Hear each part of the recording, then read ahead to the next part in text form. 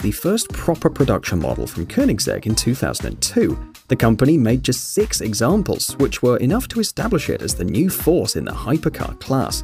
At just 3.5 seconds 0 to 60 and a top speed of 240 miles per hour, it was one of the fastest land vehicles of the period and truly a showstopper. Ford's engine and put 2 big superchargers on it, resulting with 664 horsepower.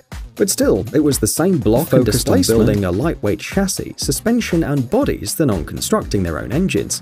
Over the years, Lotus has used engines from the 3.5-litre Toyota engine with or without the supercharger.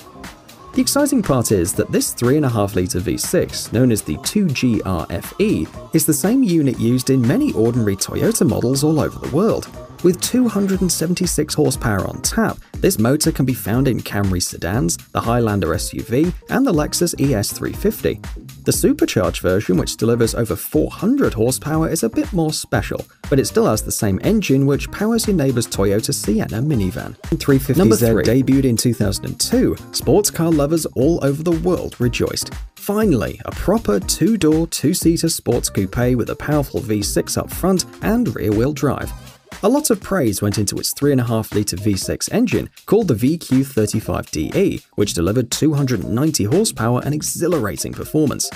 However, not many people know that this engine was also used in a vehicle on totally the opposite side of the car spectrum. 2010, Renault produced very few of those performance people carriers with the 350Z's engine, which was slightly detuned to 245 horsepower. Noble is one of those small but very interesting manufacturers, which produce fantastic cars but never evolve beyond kit car recognition.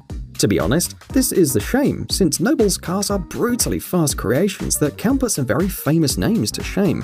This is precisely what the M12 is. The interesting thing about this car is the fact that it uses a 2.5-litre Ford Duratec V6 engine, commonly found in almost all Mondeos, S-Max and Fusions all over the world.